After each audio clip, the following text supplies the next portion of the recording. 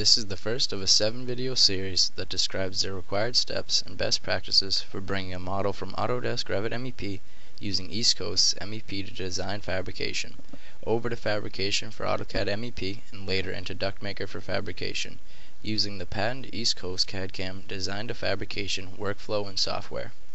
In this video, I will be showing you the steps to take to specify a good working background drawing in Revit MEP for use in fabrication for AutoCAD MEP.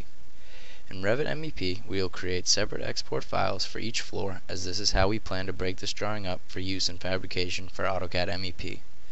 First, we find a view that has all of the information that we need for that particular floor. Here we will use the first floor mechanical plan. You have the option now to filter out any information that you do not want to be part of your background. To do this, you would use the Revit MEP filters. To use the filters, you want to select on a piece of duct, right-click, override Graphics and View by category. The Model Categories tab allows you to turn elements on or off by category. For example, you can turn off all of your duct and duct fittings using these two check marks.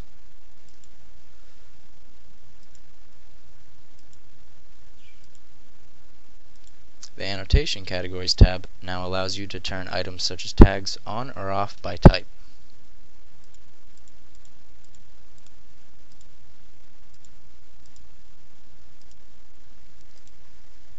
For this example, we are going to include the entire background drawing. Here we will select everything in the first floor mechanical plan view, and then with these items selected, we will switch to the 3D view.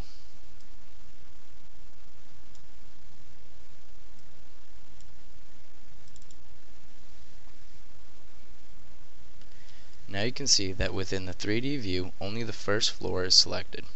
You can now temporarily isolate the selection by using the eyeglasses command down below, which is located right here.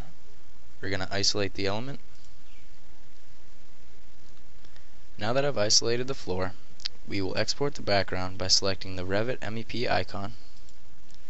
We'll go to Export, CAD Formats, DWG Files.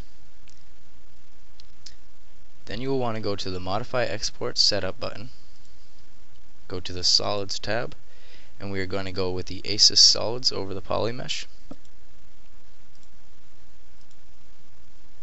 Here we want the files of type to be AutoCAD 2010 DWG files.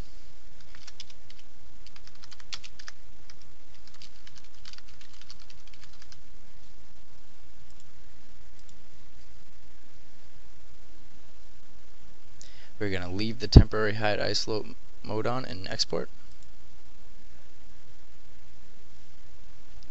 Now at this point, we are ready to import the background drawing into fabrication for AutoCAD MEP.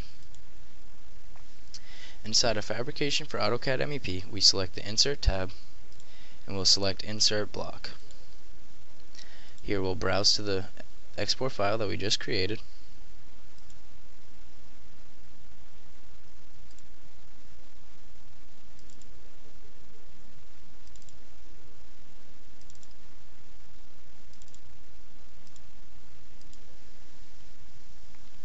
Make sure at this point you do not have Specify on Screen checked off. But you will want to have Explode checked off, which is located right here in the bottom left corner.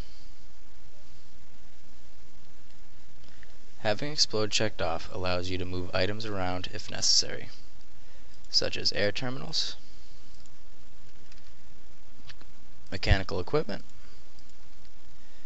you can move fittings.